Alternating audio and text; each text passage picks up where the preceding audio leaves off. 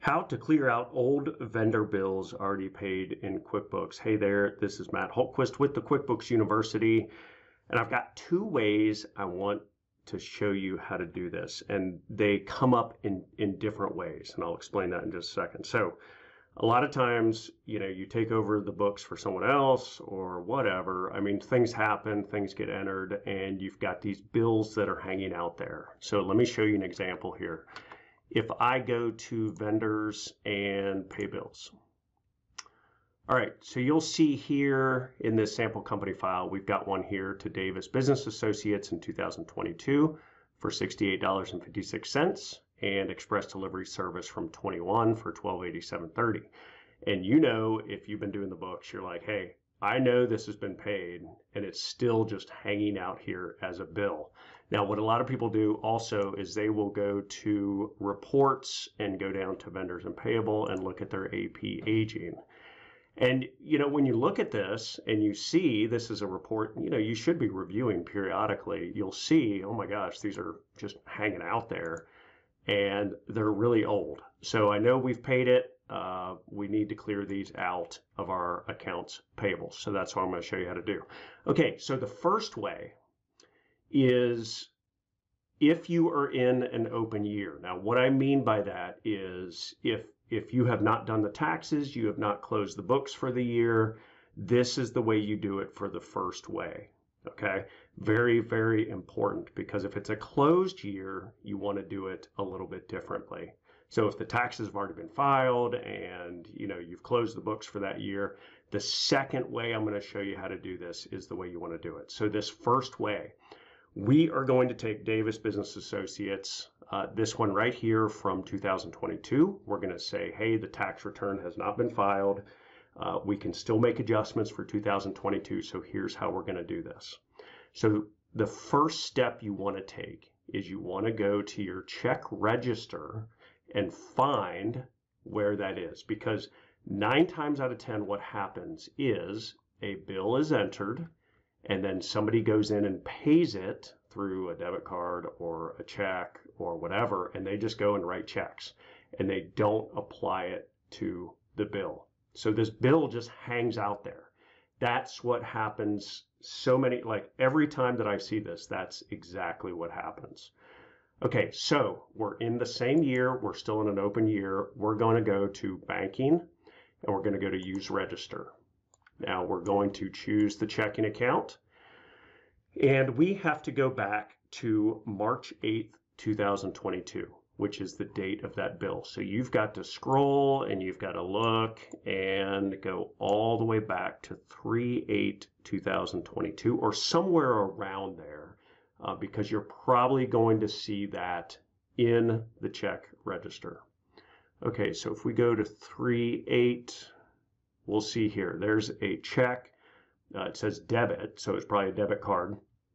Paid this to Davis Business Associates for $68.56. Okay, so you find it in the register, and you're going to go and you're going to change the account from office supplies to accounts payable. Okay, that's the first step. All right. Now the next one is you need to double click on this to go to the actual bill. All right, so you see it says accounts payable $68.56.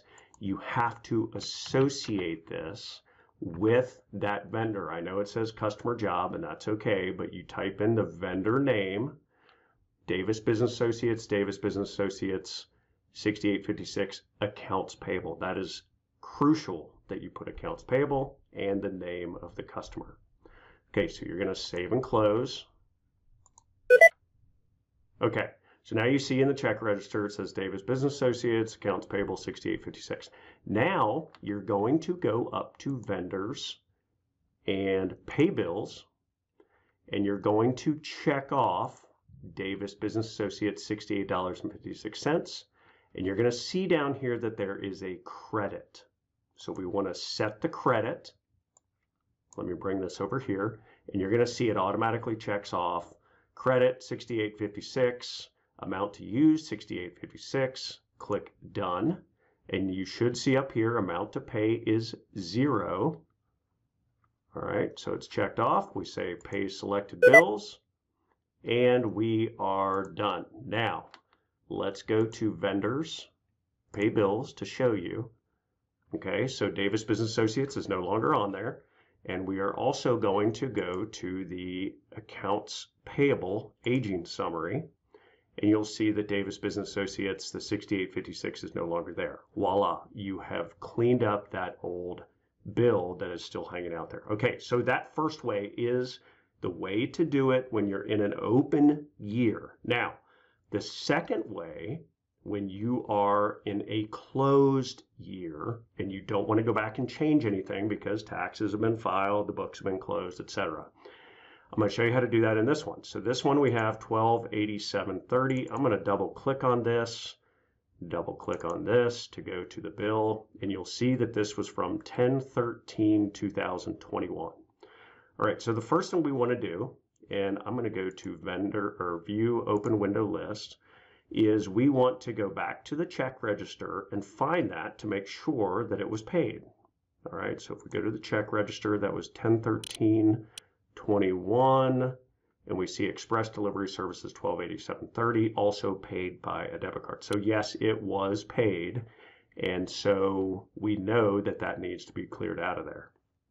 Now, you want to take note of the account. So this was put to postage.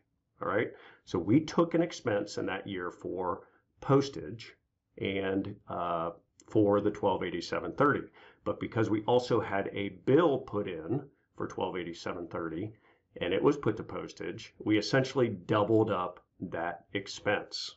Okay, so in this case, in the closed year, what you want to do is a journal entry. All right, so come up here to go to company drop down, and you want to go to make general journal entries. Now, for the date, you want to put in the exact same date. So this is 10/13/21. The entry number, if you have a numbering system, you're going to put that in. All right, so the first account is going to be accounts payable. And what you want to do is you want to debit. Okay, so a debit reduces accounts payable. So the whole goal here is we are trying to get rid of this accounts payable. We want to get it off the bills list. So we are going to debit this amount for 1287.30.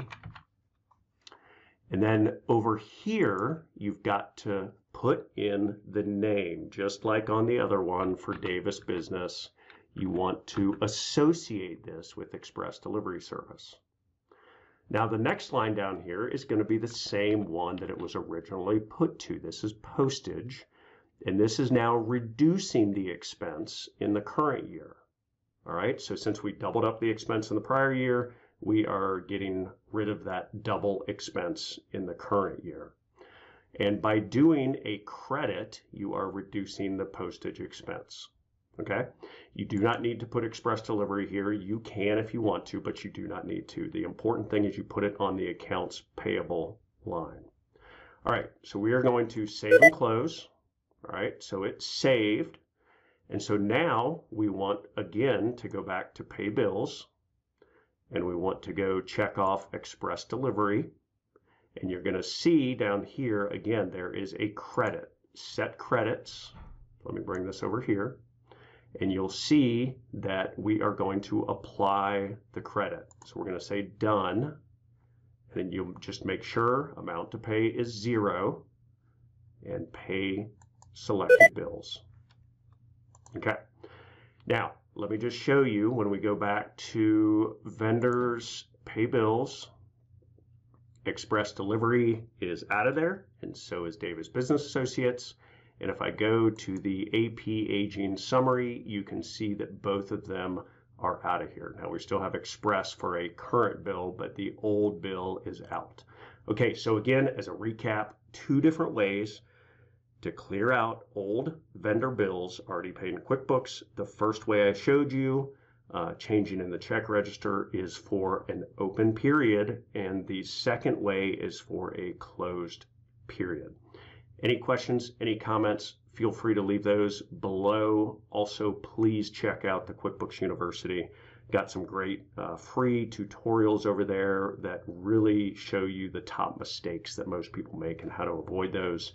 And also some fantastic training. That website is qbuniversity.org.